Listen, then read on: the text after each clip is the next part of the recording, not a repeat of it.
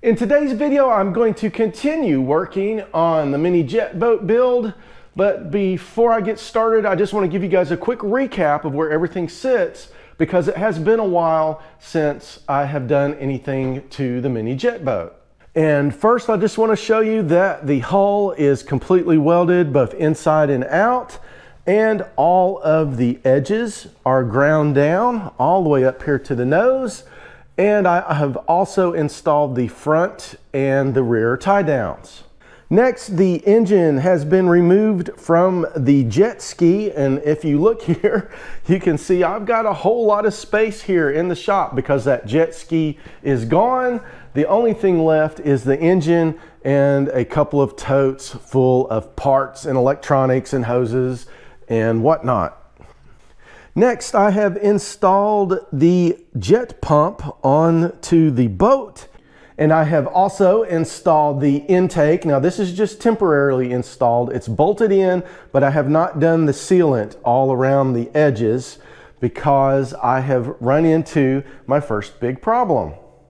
And that problem is the drive shaft for the pump is too long. Now, the way this works for a Yamaha engine, there's this adapter plate, and that is supposed to be welded onto the intake right here.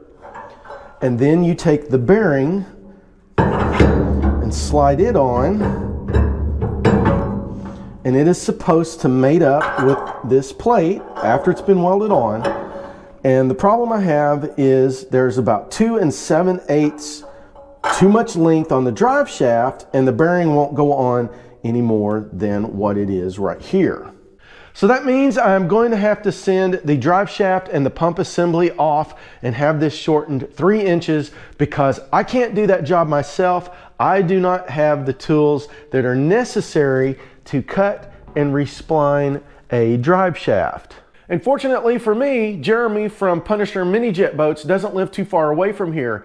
So I'm going to head over to his place and let him shorten this drive shaft because he has a lathe and a Bridgeport, and it's all set up to do this type of work. So I took my camera down to Jeremy's shop and filmed the process, but the lighting isn't very good there, so I didn't get a whole lot of good footage. But it's really interesting how he does this. He has all of his machines set up, so I didn't even have to remove the pump from the drive shaft. And he just starts out by throwing this in a lathe, and he takes 20 thousandths of an inch off of the drive shaft where the new splines are going to go. And then next, he just cuts off that unneeded length of the drive shaft using a portaband, which kind of shocked me because I thought this was some kind of hardened steel, but it's not. It turns out it's just some form of stainless steel. And then the final step, he just puts the drive shaft and the pump assembly on his Bridgeport mill, and he's got an indexer where he can rotate it a certain amount of degrees for each cut, and then he just cuts a groove in there for the new splines and then rotates it, cuts another groove, rotates it again, and then after I think 20 or 24 grooves, he's made a complete rotation around that drive shaft, and it's pretty much done at that point. All right, so I'm back at my shop, and this is what was removed from the drive shaft.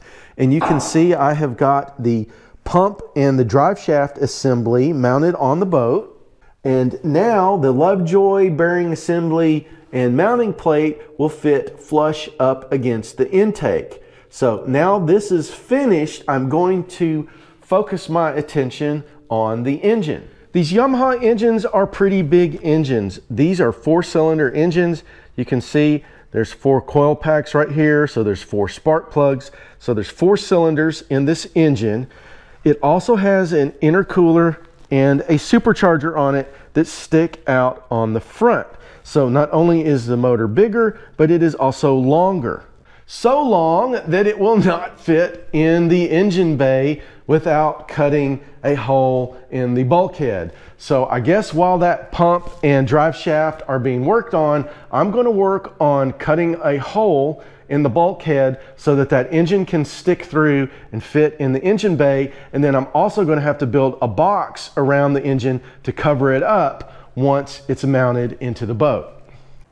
And before I go and cut a huge hole in my bulkhead, I want to make sure that I'm cutting the right size and shape of a hole. So I've got the engine right here sitting on the dolly, and I've tried to measure it, and it's really hard to get a good reference here because there's no really flat surfaces to just run the tape measure across. So I'm thinking it's going to be about 20-inch square is about what I'm going to need. So I've taken this piece of cardboard and I've cut a 20-inch square in there. This is my center line, and if I line it up with the center of the engine and move it through here, you can see it just barely wants to bump this corner of the intercooler. So I'm thinking 20 might be a little bit too small. So I'm going to widen it about 1 inch on each side, and I think that will do it. And now I need to go and mark the hole on the bulkhead to cut out. And here's the square I'm going to cut out of the bulkhead. If you look, this first inner line, that was the 20-inch square that was the same size as the cardboard. And I widened it 1 inch on each side, and I think I'm going to need a little bit more height. So I also widened it 2 inches on top. So this outside line is what I'm going to cut out.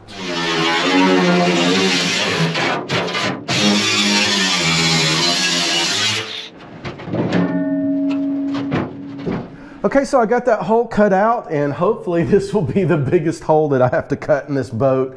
That looks massive. If I was just taking a look at this, I would say the hole is way too big for that engine.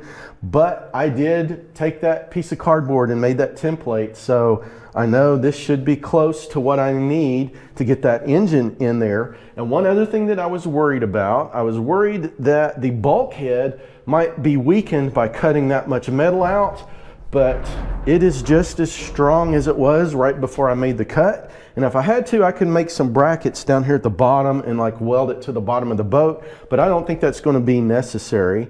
So let's get the engine in here, make sure we can get it at the right angle. This hole doesn't need to be cut any taller. I think if anything, it may need to come up a little bit taller, but I won't know until I get the engine in here. So let's get it in here and find out.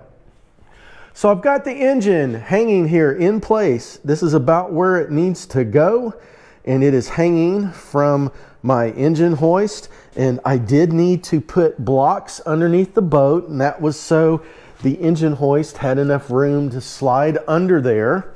But I believe this is about how it's going to go when it is all mounted. I've got about 5.5 inches of clearance right here, which is about the measurements of the mounting plate, the bearing assembly, and the Lovejoy. And I can't mount this in until I get that pump back with the shortened shaft. But I've got it hanging in here, just eyeballed, lined up. And I think the angle, it may be hanging this way just a little bit too much, but this is close. So if you look here on the front, probably didn't need to widen the hole. The 20 inches there would have been sufficient, but definitely needed to raise it 2 inches like I did because this dipstick is really close. Also this high point of the engine right here. But other than that, it is all good. And also I was worried about having clearance of the oil pan and the floor of the boat because I was worried I didn't put enough angle in the intake when I welded it. But I'll grab the GoPro and throw it under here and show you. There is about almost 2 inches of clearance. There's plenty of room, no worries. So I'm glad that I've gotten this far in the project because now I know that I can continue working on this without any worries. So now that I know there are no clearance issues with the intake or the engine, it's time to flip the boat over and install that UHMW plastic. And I've got a couple of buddies and my brother, they're headed over this way now, and that's exactly what we're gonna do.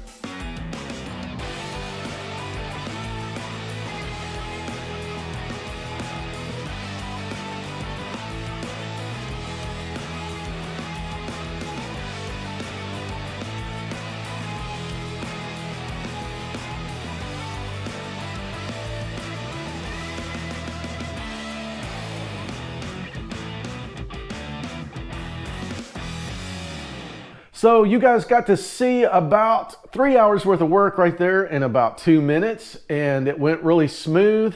I had 2 drills and an impact driver. In one drill, we had a combination bit, and I've used these bits before in my CNC projects, and they work really, really well. They both drill and tap a hole at the same time. And if you've never seen these before, I'll put a link to them down in the description. I highly suggest if you're going to build this type of a project to get those combination bits, because that really cut down on the time that it took to drill and tap all of the holes in the bottom of the boat. And then also in another drill, I had a countersink bit. And then finally in the impact driver, I had a little hex wrench adapter on there. And that's what we actually drove the screws into the boat with. And it worked really well. Like I said, we had assembly line going, and once we got in a little rhythm, everything just went right into place. So it feels good to be out here in the shop again, working on the jet boat project. I did get a lot of progress made in this video. And before I end the video, I do want to give a shout out to a few people. I want to thank my top level Patreon supporters, and that is Bobby Elliott, Jason Russell, JJ Perez, and Michael Curry. I want to thank you guys for supporting me on Patreon. And if you want to support me on Patreon, there will be a link down in the description and a link somewhere up here in one of these corners here in a few seconds. I also want to thank Jeremy Williams at Punisher Jet Boats for getting me hooked up on that pump shaft, or the drive shaft and the pump, and getting that turned around really quick for me. And if you like the video, please give me that big thumbs up. And if you aren't a subscriber, please consider hitting that subscribe button and ringing that bell so you don't miss any upcoming Making Stuff videos. And thanks for watching.